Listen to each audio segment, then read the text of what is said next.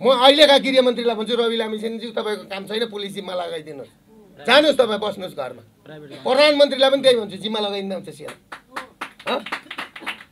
के काम हो यस्तो पनि हुन्छ म हस्पिटल दिन्छु मैले यहाँबाट तपाईँहरूको अगाडि बोने फ्री दिन्छु त्यो दम छ दम हुनु पर्यो नि म दिन्छु राज्यलाई चाहिँदाखेरि नि मेरो सम्पत्ति जतिखेर पनि म दिन तयार छु म त्यसरी आएको राज्यसँग लिन आएको होइन तपाईँहरूको पत्रकार सम्मेलन राखेर नि रवि लामिछानेको जुन रवि लामिछानेकै देखाइदिउँला तपाईँहरूको पवित्र मान्छेको चाहिँ नि बार्गेनिङ भएको कुरो देखाइदिउँला भिडियोमा देखाइदिउँला कुरा बुझ्नुभयो देखाइदिउँला अर्को पत्रकार सम्मेलन आजै गऱ्यो भने त फेरि अर्कोपल्ट के इस्यु हुनु परेन अहिले तपाईँको एउटा कुरो के छ भने नि उहाँहरू कोही आमाको रगत खाने भनेर आउनुभयो कोही बाउको रगत खाने भनेर आउनुभयो मैले अस्ति एउटा कुरो भने त मैले भन्दाखेरि मलाई धेरैजनाले उ गरे क्या मलाई गाली पनि गरे फेसबुकमा अलि त फेसबुकमा गाली गर्ने साथीहरू पाकुन् न बुझ्दै जाउन् न उनीहरूलाई लाज हुँदै जाओस् थाहा पाउँदै जान्छन् मैले एउटै कुरो भनेको थिएँ रवि लामिछानेले स्टन्ट देखाउनु भयो पुलिसको हेडक्वार्टरमा गएर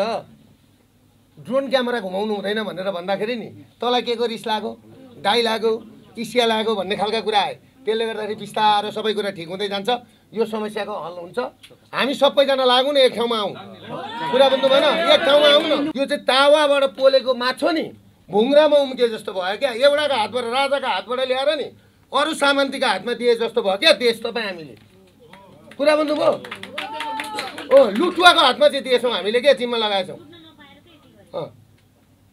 लुट्नु नपारेर रहेछ नि यो भएको हेर्नुहोस् त म आज तपाईँलाई एउटा कुरो भन्छु मैले गफ गरेको होइन मसँग अहिले युएईबाट हिजो अस्तिको दिन मात्रै 13मा $50 बिलियन हामी लगानी गर्छौँ 50 मेरो साथीले भर्खर मात्रै श्रीलङ्कामा राजकुमारले 5 बिलियन लगानी गर्नुभयो 50 बिलियन लगानी गर्छु चिठी लिएर आइज सरकारको चिठी लिएर आइज भनेर मलाई भनेको छ मलाई खबर पठाएको छ मेरोमा मेसेज पठाउनु भएको छ उहाँले म तुरुन्तै तँलाई भेट्न आउँछु भनेर भन्नुभएको छ तँ आइज एकपल्ट दुबई भन्नुभएको छ म जस्तो मान्छे त्यो ठाउँमा पुग्यो भने नि 6% होइन तपाईँहरूलाई म 4% ब्याजमा पैसा दिलाउँछु यो ठाउँमा त्यो कागज छ मसँग तपाईँलाई के बुझ्नुहुन्छ भने अहिले पनि हामी 6% ब्याजमा पैसा दिन सक्छौँ सरकारको ढिकुटीको पैसा सरकार 11% ब्याजमा पैसा लाउँछ ब्याङ्कलाई हाम्रो ढिकुट पैसा उठाएर लगेर ऊ खर्च गर्नुपर्ने बाटो बनाउनु पर्ने पुल बनाउनु पर्ने त्यो पैसा हो नि त त्यो गर्दैन ऊ नेपालको परिवेशमा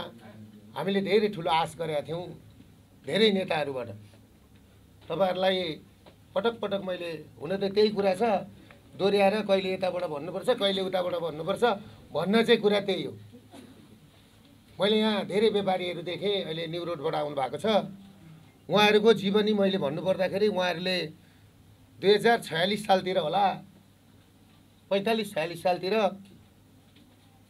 यो डोरी हुन्थ्यो के खाटको डोरीको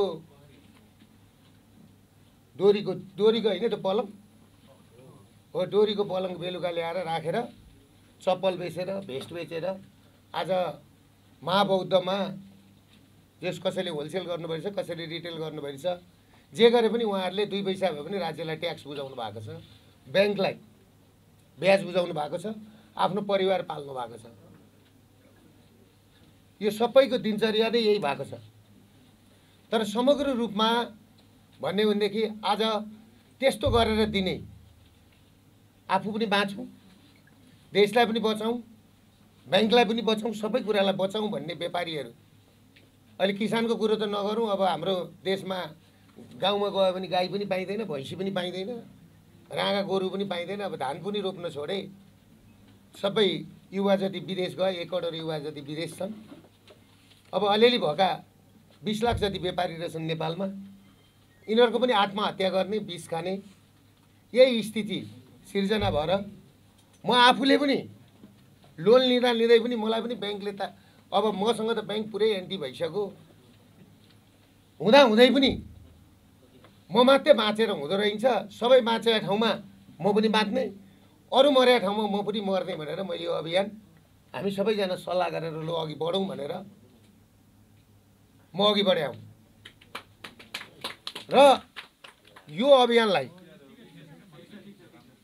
अभियानलाई अब पार नलगाइकिन म पछि फर्किनेवाला छैन तपाईहरुलाई यो विश्वास पनि दिलाउँछु म अरू जस्तो लुकेर काम गर्दिनँ।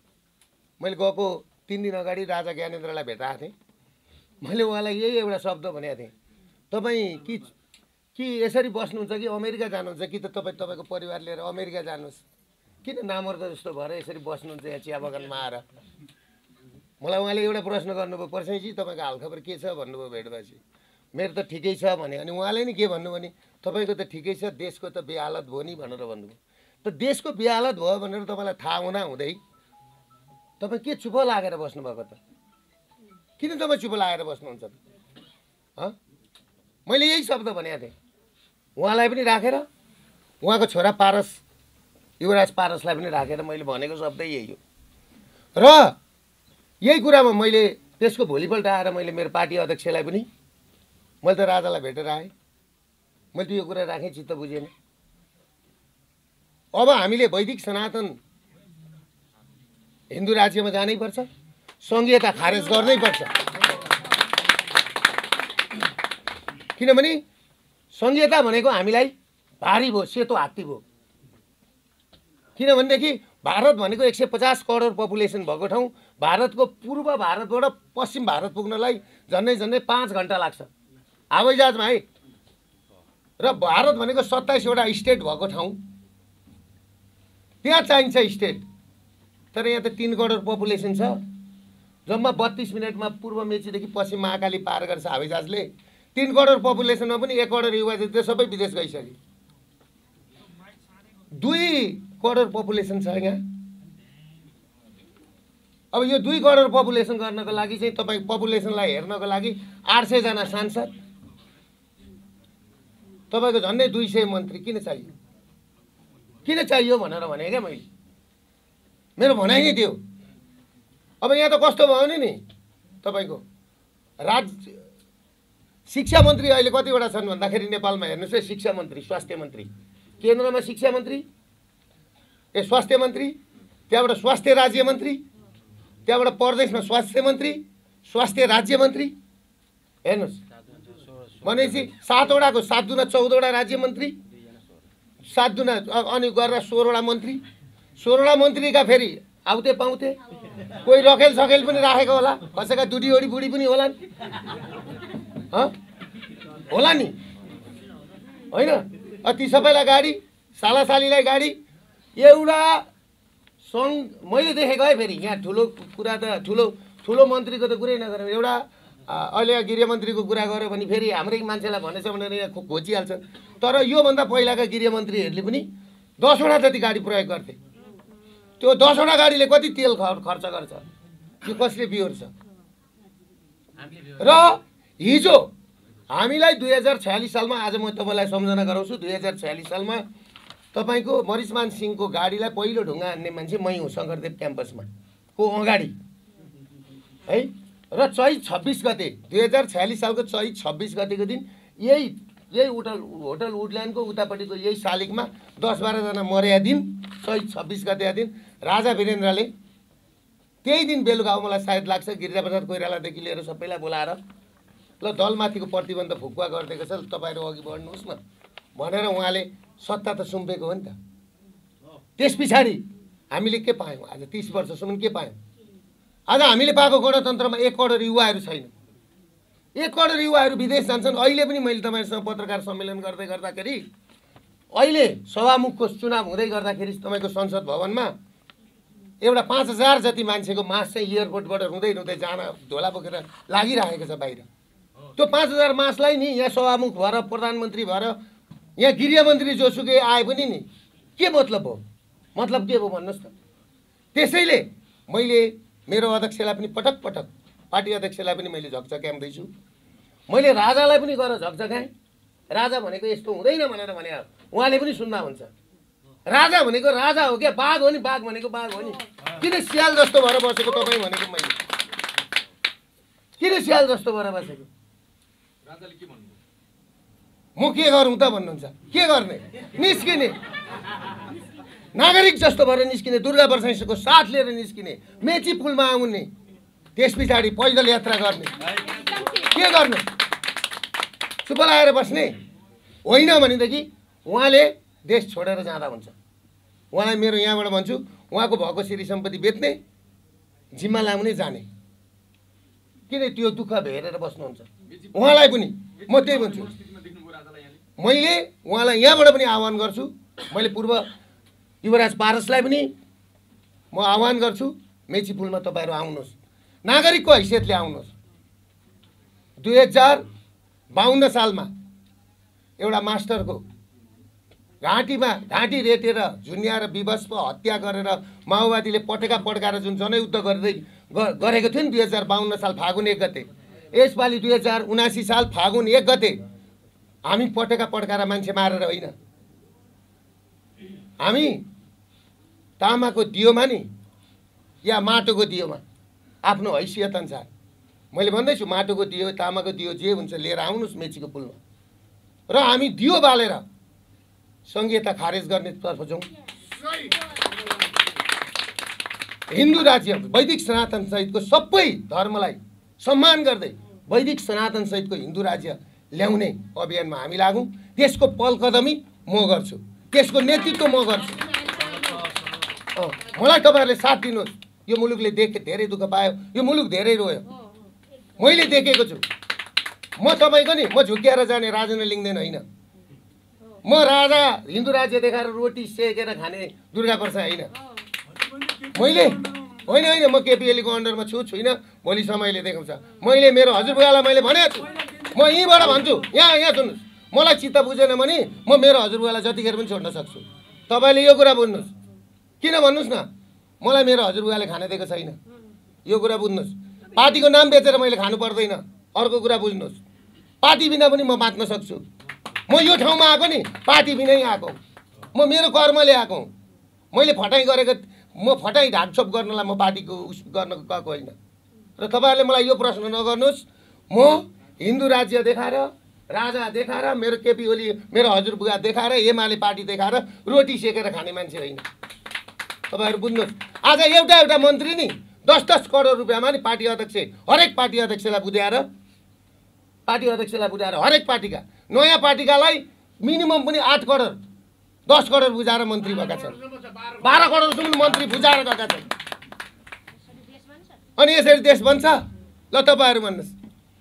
अनि त्यतिखेर हामीले एउटा राजालाई चाहिँ नि त्यतिखेर के भन्थ्यो भने 12 अरब स्विजरल्यान्डको ब्याङ्कमा राखेको छ अरे राजा वीरेन्द्रले भन्थे।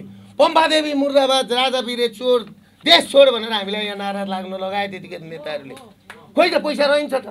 तर मेरा यी आँखाले दुबईमा, अमेरिकामा, सिङ्गापुरमा मैले पैसा देखाएको छु, नेताको आलिसान बिल्डिङहरू देखेको छु। कुरा बुझ्नुभयो कि? अघि वकिल साहबले भन्नुभयो तँलाई डर लाग्दैन भनेर, उहाँलाई पनि भन्नुभयो।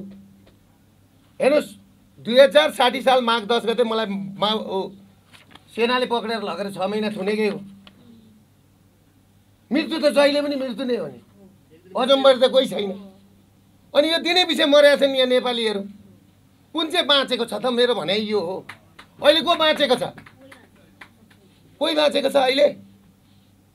ल हेर्नुहोस्, तपाईँको झापाको कन्डिसन हेर्नुहोस्, पूर्व मेचीदेखि पश्चिम महाकालीसम्म हेर्नुहोस्, एउटा रुखमा 3 जना चेलीहरू लघु वित्त र सहकारीको ऋण तिर्न नसकेर झुनिएर मरे।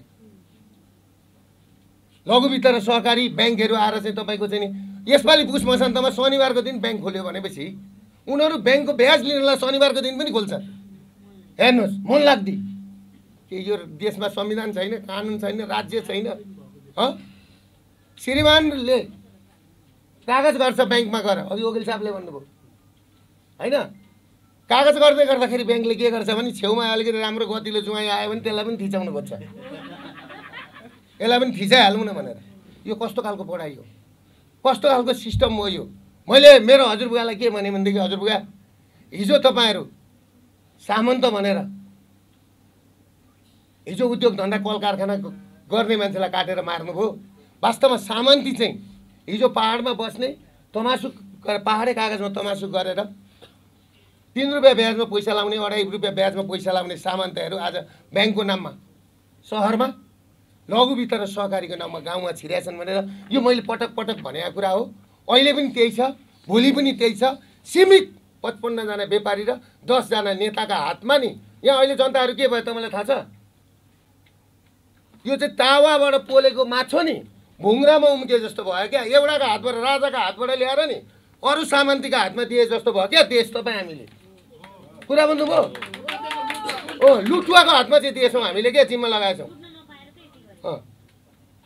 लुट्न नपाएर रहेछ नि यो भएको। हेर्नुहोस् त, म आज तपाईँलाई एउटा कुरा भन्छु, मैले गफ गरेको होइन, मसँग अहिले युएईबाट हिजो अस्तिको दिन मात्रै 13 मा $50 बिलियन हामी लगानी गर्छौँ। 50 मेरो साथीले भर्खर मात्रै श्रीलङ्कामा राजकुमारले 5 बिलियन लगानी गर्नुभयो। 50 बिलियन लगानी गर्छु, चिठी लिएर आइज, सरकारको चिठी लिएर आइज भनेर मलाई भनेको छ। मलाई खबर पठाएको छ, मेरोमा मेसेज पठाउनु भएको छ उहाँले। म तुरुन्तै तँलाई भेट्न आउँछु भनेर भन्नुभएको छ। तँ आइज एकपल्ट दुबई भन्नुभएको छ। म जस्तो मान्छे त्यो ठाउँमा पुग्यो भने नि 6% होइन तपाईँहरूलाई म 4% ब्याजमा पैसा दिलाउँछु यो ठाउँमा। त्यो कागज छ मसँग। तपाईँलाई के बुझ्नुहुन्छ भने अहिले पनि हामी 6% ब्याजमा पैसा दिन सक्छौँ। सरकारको ढिकुटीको पैसा सरकार 11% ब्याजमा पैसा लाउँछ ब्याङ्कलाई हाम्रो ढिकुट पैसा उठाएर लगेर ऊ खर्च गर्नुपर्ने, बाटो बनाउनु पर्ने, पुल बनाउनु पर्ने त्यो पैसा हो नि त। त्यो गर्दैन ऊ। सबै उसका कर्मचारीहरू, हाकिम, जिएम, डिजिएमहरू 2% 3%मा मैले लोन मिलाउँदाखेरि नि मैले पर्सेन्ट खुवाएर तपाईँको चाहिँ नि 1% 2% 3% 5% जुनको कुरा हुन्छ। तपाईँहरू हुनुहुन्छ नि यहाँ, व्यापारीहरू हुनुहुन्छ होइन, सबै त्यो सबैले पुग्छ। तपाईँले के बुझ्नुहोस् भनेदेखि आयल निगमको जिएमले पैसा नेबिल ब्याङ्कमा राखिदिन्छ या मेगा ब्याङ्कमा राखिदिए बापत 2% खान्छ 1 वर्षलाई कन्ट्याक्ट गरेर। के हाम्रो पैसा विकास बनाउन दिएको हो कि ब्याजमा लाउन दिएको? सरकार साउ बनेपछि हुन्छ, सरकार साउ बनेपछि हुन्छ। यो कुरा मेरा अध्यक्षले पनि यहाँबाट सुन्नु पर्यो। अहिलेका जो अर्थमन्त्री हुनुहुन्छ विष्णुप्रसाद पौडेल, उहाँले पनि सुन्नु पर्यो र गभर्नरले पनि सुन्नु पर्यो। होइन सक्नु हुँदैन भने तपाईँहरू छोड्नुहोस्, हामी चलाउँछौँ देश। अब हामी चलाउँछौँ। कसरी पैसा दिनुपर्छ, कसरी जनता बचाउनुपर्छ, कसरी व्यापार चलाउनुपर्छ। पूर्वका मान्छे म तपाईँहरूलाई भन्छु, पत्रकार मित्रहरू, तपाईँहरू आजदेखि खोज पत्रकारिता गर्नुहोस्। किन आज ठुला मिडियाले चाहिँ नि ब्याङ्कको विरुद्धमा लेख्दैन? सबैले तपाईँको चाहिँ विज्ञापन पाएका छन्। तपाईँहरू नडराउनुहोस् विज्ञापन पाइँदैन भनेर। तपाईँहरू नडराउनु। पहिला यी व्यापारीहरूको आँखाको आँसु पुस्नुहोस्। तपाईँहरू सबै महाबौद्धमा जानुहोस्, न्यु रोडमा जानुहोस्, हरेक व्यापारीलाई सोध्नुहोस् त आजदेखि खोज पत्रकारिता गर्नुहोस् त के भन्छन् त्यहाँका व्यापारीले। मैले गलत भनेको रहेछ नि मलाई जुत्ताको माला लगाउनुहोस् तपाईँहरू, म तयार छु। होइन भनेदेखि ती व्यापारीहरूको आँसु पुस्नुहोस् पहिला गएर। यिनीहरूले दसैँ भन्न पाएनन्, तिहार भन्न पाएनन्। तपाईँको दसैँ यिनीहरूले राम्रोसँगले मनाएको छैन। अनि यही हो, घरमा बसेका छैनन्। राति पनि ब्याङ्कको फोन आउँछ। मैले यसमा 6वटा माग राखेको छु। यहाँ हेर्नुहोस्, यो कुरा पुनः लागू हुनु पर्यो। होइन भने हामीले केही गर्नु पर्दैन, हामीले आन्दोलन पर्दैन, गोली हान्नु पर्दैन।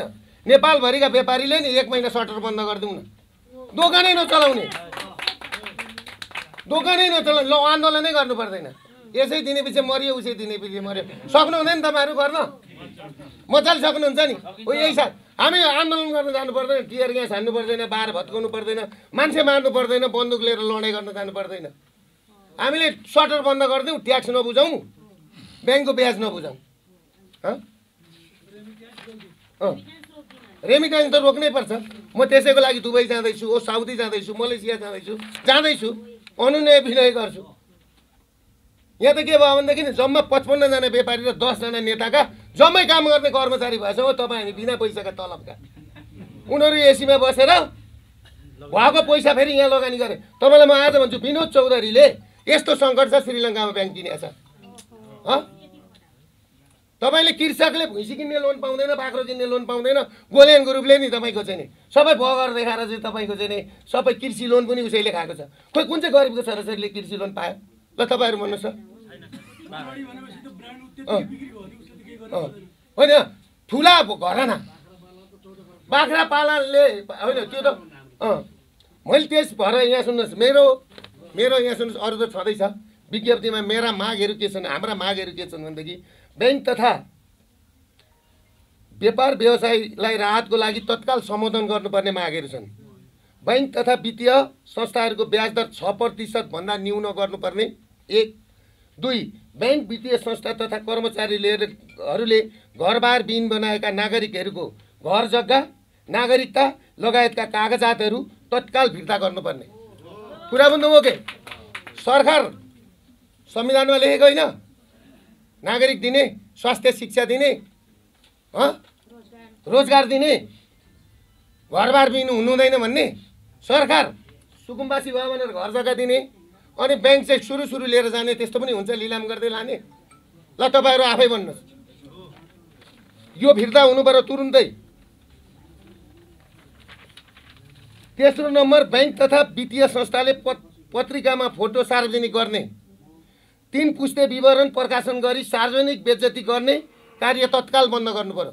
हेर्नुहोस्, ढितो राख्छ अनि सबै थिचाउँछ, अनि त्यहाँबाट बन्द कोठामा लगेर जम्मै थिचाउँछ, अनि त्यस पछाडि लास्टमा गएर सार्वजनिक पनि गरेको छ, बेइज्जत बदनाम गरेको छ। त्यो मान्छेलाई समाजमा हिँड्न लायकको बनाइदिएको छैन। सम्पत्ति त लान्छ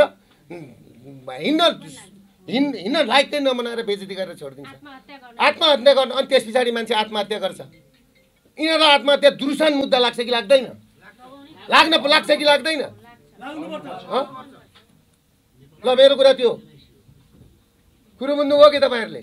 तपाईँहरू पत्रकार साथीले राम्ररी बुझिदिनु होला यो कुरा। तपाईँलाई कति छ भने नि ब्याङ्क या थिचाउँदै गर्दाखेरि नि सेतो सुट लगाएर चट्ट ज्वाइँ आयो भने पनि उहाँ चाहिँ को हो? उहाँलाई पनि ल्याएर थिचाइहालौँ न। भित्र आएर ग्यारेन्टर साँची बसिदिएको हुन्छ हो, तपाईँ त ग्यारेन्टर लेखेको हुन्छ दुनियाँभरको, हतार साइन गरेर जान्छ, उसको सुधा नाम निकालिदिएको हुन्छ। ढिटो राखेर पैसा दिएको छ, त्यसै दिएको छ र?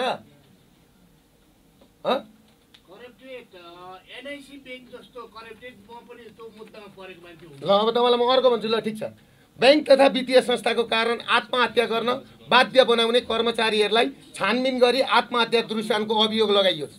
यो तुरुन्त लाग्नुपर्छ। बैंक तथा वित्तीय संस्था, बिमा कम्पनीहरू नेपाल सरकारको मातहतमा तुरुन्त ल्याउने काम सुरु गर्नुपर्छ। यो ल्याउनुपर्छ, नेपाल सरकारको हुनुपर्छ। किनभने म अहिले पनि भन्छु, बैंक पनि व्यापारीलाई, इन्सुरेन्स पनि व्यापारीलाई, अब रक्सी ल्याउने पनि व्यापारी, चक्लेट ल्याउने पनि व्यापारी, गाडी ल्याउने पनि व्यापारी, जम्मै ल्याउने व्यापारी भएपछि नि मैले अहिले पनि तपाईँहरूको मिडियाहरू भन्छु, अब सेना र पुलिस छ त्यो पनि जिम्मा लगाइदेऊ। म अहिलेका गृहमन्त्रीलाई भन्छु, रवि लामिछानेज्यू तपाईँको काम छैन, पुलिस जिम्मा लगाइदिनुहोस्, जानुहोस् तपाईँ बस्नुहोस् घरमा। प्रधानमन्त्रीलाई पनि त्यही भन्छु, जिम्मा लगाइदिँदा हुन्छ सेना। के काम भयो? यस्तो पनि हुन्छ। तपाईँलाई म आज एउटा कुरा के भन्छु भने, इन्डियामा 3% ब्याजमा पैसा पाइन्छ, दुबईमा 2% ब्याजमा पैसा पाइन्छ, जापानमा 0% ब्याजमा पैसा पाइन्छ। इन्डियामा 3% ब्याजमा पैसा पाइन्छ, हामीले 18%मा ल्याएर इन्डियासँग हामी कम्पिटिसन गर्न सक्छौँ। अनि व्यापारी मऱ्यो कि मरेन? आज तपाईँले एउटा कुरो के छ भने, ब्याङ्कको पैसा ब्याज बुझाउनलाई नि यहाँ तपाईँहरू कतिजना व्यापारी हुनुहुन्छ सापटी मागेर बुझाउनु भएको छ होइन व्यक्तिसँग। अनि यही हो म इज्जत जोगाउँ। ल हेर्नुहोस्, तपाईँहरू भन्नुहोस् त, बोल्नुहोस् त, कति मारमा परेका छन् मान्छे। त्यसले गर्दाखेरि अब यहाँ अरू पनि छ नि फेरि।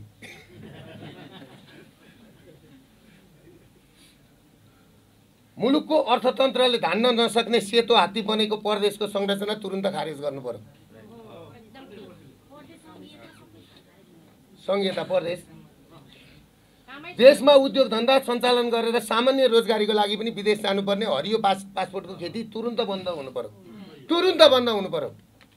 र देशमा राष्ट्रियता, धर्म र संस्कृति हराएको हुँदा समृद्ध नेपाल, सुखी नेपालीका साथै देशलाई समृद्ध र शान्त बनाउनको लागि सबै धर्म जात जातिको सम्मान गर्दै, सबै धर्मको पनि सम्मान हुन्छ, यहाँ जात जातिको पनि सम्मान हुन्छ, त्यो गर्दै वैदिक सनातन धर्ममा हामी जानुपर्छ। त्यसको लागि म मेरा सर्दीय अध्यक्ष केपी शर्मा ओलीज्यू, उहाँ पार्टी अध्यक्ष भएर होइन, केपी शर्मा ओलीज्यू भएर नेपालको नागरिक भएर मेचीपुलमा आउन आग्रह गर्छु। म राजा ज्ञानेन्द्रलाई पनि मेचीपुलमा आएर आउन आग्रह गर्छु। भारत सरकारलाई पनि नागरिकको हैसियतले आउन आग्रह गर्छु। हिमानी म्याडमलाई पनि आउन म अनुरोध गर्छु। र सम्पूर्ण देशमा रहनुभएका, विदेशमा रहनुभएका, देशमा रहेका नेपालीहरूलाई तपाईँहरू आइदिनुहोस्, मेचीको पुलबाट यात्रा सुरु गरौँ। एक दिनलाई तपाईँहरू साथ दिनुहोस्।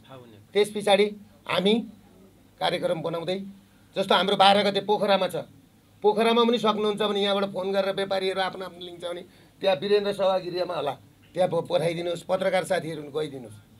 अब मुलुक बनाऊ, मुलुक बचाउँ। मुलुक त सकियो। पूर्वका व्यापारीहरू छन् नि सिलगढीतिर गए जम्मै, सिलगढीतिर गए 40% व्यापारीहरू सिलगढीतिर गइसके सटर बन्द गरेर। यहाँ पुतली सडकका लगभग 40% सटरहरू बन्द भइसकेछन् जहाँ पनि टुलेट। मैले अघि बिहान महाबौद्धका व्यापारीहरूलाई बुझेको चैत सुनमा लगभग सबै बन्द हुन्छ भन्दै थिए। त्यो चैत सुनमा बन्द हुनुभन्दा अब फागुन 1 गतेदेखि यो अभियानमा लागौँ। मुलुक बचाउँ, पहिला संस्कृति धर्म बचाउँ, संस्कृति बचाउँ। यो देशमा लगानी गर्ने मान्छे, लगानी गर्ने देशहरू छन्। जबसम्म धर्म हुँदैन नि यहाँ कोही पनि आउनेवाला छैन। तपाईँलाई म एउटा कुरा के भन्छु भनेदेखि म 50 बिलियन डलर ल्याइदिन्छु। यहाँ बेचौँ न, हाम्रो लिथियम बेचौँ, हाम्रो कपर बेचौँ, हाम्रो पानी बेचौँ, हाम्रो युरेनियम बेचौँ। कोही सुकुम्बासी हुनु पर्दैन, कसैले रोएर हिँड्नु पर्दैन। नभएको ढुङ्गै बेचौँ, बेचौँ, तर यस्तो तरिकाले नचलौँ। त्यसले गर्दाखेरि यो अभियानमा तपाईँहरूको साथ छ कि छैन व्यापारी साथीहरू? ल भन्नुहोस् न। अब तपाईँहरूले काठमाडौँ बन्द गर्नुहुन्छ नि, गर्नुहुन्छ होइन? हामीले लडाइँ गर्नु पर्दैन। हामी अब यहाँ सूचना गर्छौँ, हामी गर्छौँ, मिटिङ गर्छौँ। हामीलाई साथ दिनुहोस् एकपल्ट।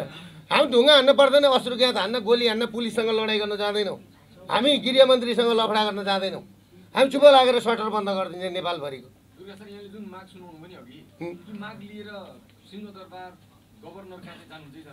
नजाने, जनता कहाँमा जाने?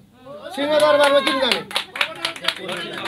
यहाँ एकछिन सिंहदरबारमा नि अर्थमन्त्रीकोमा पनि नजाने, यहाँबाट सुनाइयो। गभर्नरकोमा किन जाने? गभर्नर राम्रो थियो, सिंहदरबार राम्रो थियो भने नि आज यो हालत जनताको हुन्थ्यो? हुँदैन। तपाईँहरूले मान्नुहोस्, हामी कहीँ पनि जाँदैनौँ। हामी मेचीको पुलमा जान्छौँ, त्यस पछाडि हामी देश बन्द गर्छौँ। टोटल पूर्व मेचीदेखि पश्चिम महाकालीसम्म बन्द गर्छौँ। पूर्व मेचीदेखि पश्चिम महाकालीसम्म बन्द गर्छौँ। र यी 55 जना व्यापारी र नि 10 जना नेतालाई यहाँबाट नलखेटी हुँदैन, नलखेटी हुँदैन। लखेट्नुपर्छ। यिनीहरूको सम्पत्ति भनेको दुबई, सिङ्गापुर र अमेरिकामा छ। त्यो पैसा नि घोप्टो पारेर लात्ताले हानेर यहाँ ल्याउनुपर्छ। यहाँ ल्याउने मान्छे चाहियो। कुरा बुझ्नु भएन? होइन, नाम हामी गरिहाल्छौँ, गर्छौँ भाइ। हजुर ए बाबा, सार्वजनिक त तपाईँको मैले पटक भनेको छ त, पटक भनेको छ त। तपाईँहरू यहाँ अहिले तपाईँहरूकै यार पूर्व प्रधानमन्त्रीहरू, पालवाला प्रधानमन्त्रीहरू, भूतपूर्व मन्त्रीहरू, भूतपूर्व सबै ऐजनकै छन् नि बाहिर सम्पत्ति। तपाईँहरूलाई अर्को कुरोमा भनिदिन्छु, पहिलो लेयर यहाँ काम गर्ने, दोस्रो लेयर सबै दुबई, सिङ्गापुर सबै। तपाईँहरू पत्रकारहरू जानुहोस् न, तपाईँले थाहा पाउनुहुन्छ। तपाईँ केही गर्नु पर्दैन। तपाईँहरू 5 दिन गरेर दुबईको दुबईमा बस्नुभयो भने यहाँ दिनमा सुन कति आउँछ, मोबाइल कति आउँछ। तपाईँलाई एउटा कुरो थाहा छ? ब्याङ्कको ब्याज बढ्यो भनेर ब्याङ्ककै मालिकहरू चाहिँ राष्ट्र ब्याङ्कमा गएर बार्गेनिङ गर्छ। यस्तो पनि हुन्छ। त्यसले गर्दाखेरि तपाईँहरूले यो कुरा के बुझ्नुहोस् भनेदेखि अब हामीले फागुन 1 गतेको लागि तयारी गर्दैछौँ र यो अभियानमा तपाईँहरू सबैजनाले हामीलाई साथ दिनु पर्यो भनेर यो जानकारी गराउनलाई आजको पत्रकार सम्मेलन आयोजना गरेको हो। यसले राजालाई भेटे पछाडि हजुरबालाई भेट्नु भयो, ब्रिफ गर्नुभयो होला राजासँगको भेटवार्ताको डिटेल। हजुरबाको चाहिँ प्रतिक्रिया के पाउनु, समर्थन पाउनुभयो? होइन, हजुरबालाई मैले यसरी भेटेँ। मैले किन लुकाउने कुरो भएन नि, मैले भेटेँ। ठिक छ, भेटिस्। उहाँले नराम्रो कुरो गर्नु भएन। राजालाई पनि तपाईँको विषयमा, उहाँको विषयमा कुरा गरेँ, उहाँले पनि नराम्रो कुरो गर्नु भएन। तर अब सबैजना एक ठाउँमा नागरिक भएर मेचीको पुलमा आउनु पर्यो, यो अभियानलाई सफल पार्नु पर्यो। कुरा बुझ्नुभयो कि?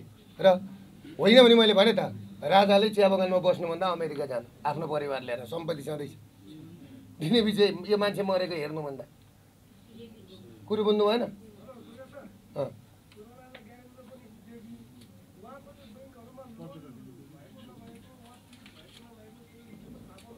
होइन, उहाँ यस्तो हुन्छ नि, उहाँको कम्पनीहरूले लोन लिएको छ होइन, त्यो सबैलाई पीडा छ, सबैलाई पीडा छ। यो कुरा त मैले सबैलाई जानकारी गराएको छु। जस्तो जुन पीडा आज एउटा, तपाईँलाई म एउटा कुरा भनौँ, यहाँ मकै बेचेर बाटोमा मकै बेचेर परिवार पाल्छु भन्दा काठमाडौँमा पाएनन् हौ मान्छेले। फर्सीको मुन्टा बेचेर फर्सीको मुन्टाको मुठो बेचेर खान्छु भन्दा पाएनन्। आज यो दरबार मार्गमा नि गाडी रोक्न पाइँदैन। यिनीहरूले के कसरी भाडा तिर्छन्? काठमाडौँ नै बनाउनु हुन्छ, नयाँ काठमाडौँ बनाऊ न। पुरानो काठमाडौँलाई पुरानो तरिकाले छोडिदिउँ। नयाँ दिल्ली पुरानो दिल्ली छ नि त। नयाँ सिटीहरू बनाएको छ नि, नयाँ सिटीको प्लान ल्याउनु पर्यो नि। यहाँ के छ र भत्काउने, के छ र बनाउने? यहाँ सबै बनिसकेको ठाउँ छ। अब यसैमा तपाईँको फेरि भन्यो भने फेरि गाली गलोज आउँछ। तर यथार्थ के हो भने नि एउटा मान्छेको फुटपाथ भनेको के हो बुझ्नुहोस् त तपाईँ। बाध्यताले हो नि त फुटपाथमा जाने। मान्छे के भन्छन् थाहा छ? एउटा चेलीबेटीलाई अश्लील अपशब्द प्रयोग गर्छन्। त्यो ठाउँमा पुर्याउने किन बाध्यताले बनाइयो? त्यो कोठासुन त्यो चेलीलाई पुर्याउने बाध्यता किन बनाइयो? त्यो मान्छे नि एउटा कुरो के छ नि, फुटपाथमा त्यतिकै जाँदैन नि, कोठामा त्यतिकै पुग्दैन नि, एम्बुलेन्समा बिरामी त्यतिकै जाने बाध्य भएर चढ्छ। यो कुरा बुझ्नु पर्यो नि। कसलाई रहर छ फुटपाथमा बसेर मकै बेच्ने छ? अनि त्यही मान्छेको अहिले त यहाँ मकैको गाडी लिएर पनि हिँड्नु हुँदैन। गाडी नै उठाएर पुलिसले हालिदिँदो रहेछ।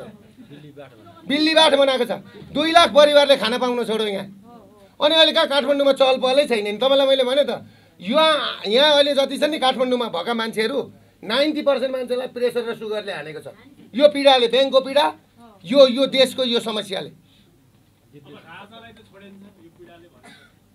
छोडेन, कसैलाई पनि छोडेन।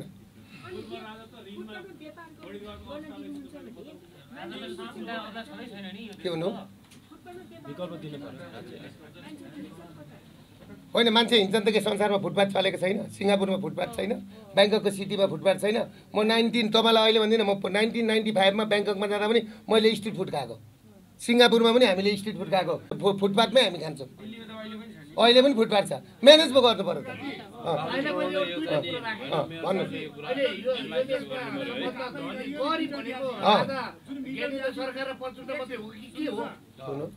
यो देशमा सबभन्दा गरिब भनेको श्रीपाद ज्ञानेन्द्र शाहदेव हो कि अथवा पटुन्डा हो?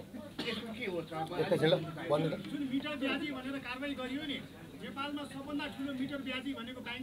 ब्याङ्क हो त।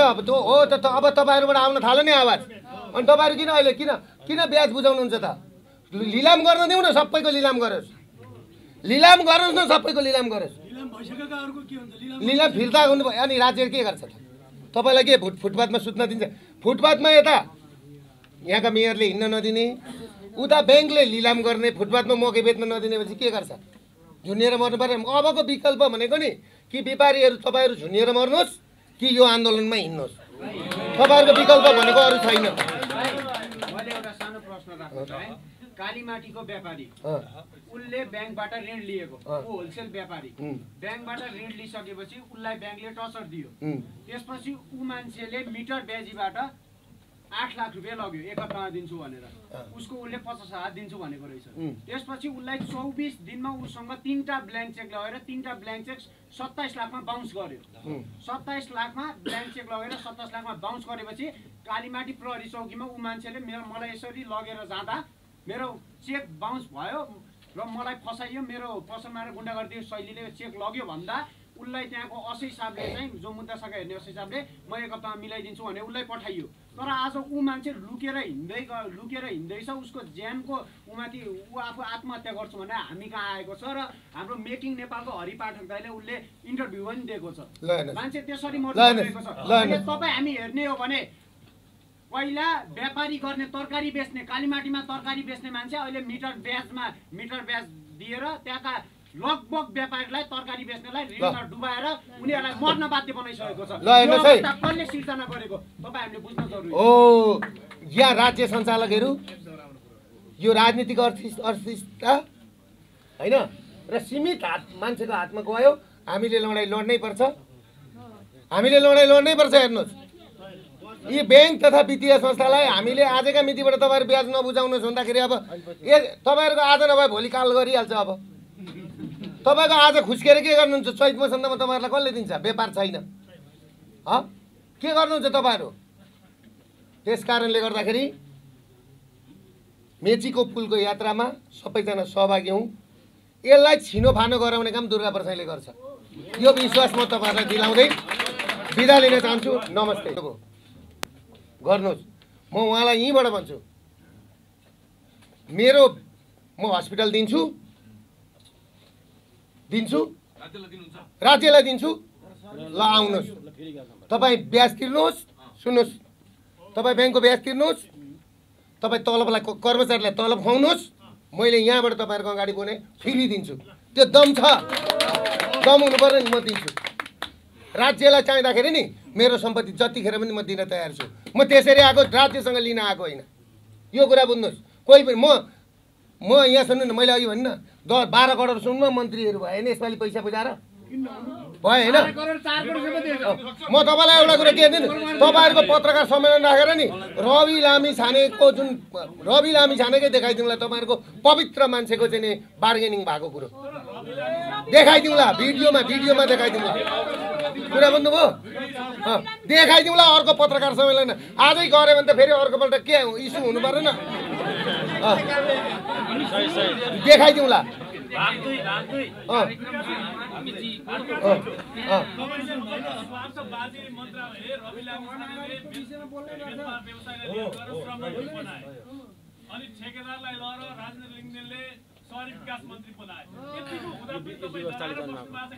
खोइ होइन होइन, अहिले तपाईँको एउटा कुरो के छ भने नि, उहाँहरू कोही आमाको रगत खाने भनेर आउनुभयो, कोही बाउको रगत खाने भनेर आउनुभयो। मैले अस्ति एउटा कुरो भने त, मैले भन्दाखेरि मलाई धेरैजनाले उ गरे क्या, मलाई गाली पनि गरे फेसबुकमा। अलि त्यो फेसबुकमा गाली गर्ने साथीहरू पाकुन् न, बुझ्दै जाउन् न, उनीहरूलाई लाज हुँदै जाओस्, थाहा पाउँदै जान्छन्।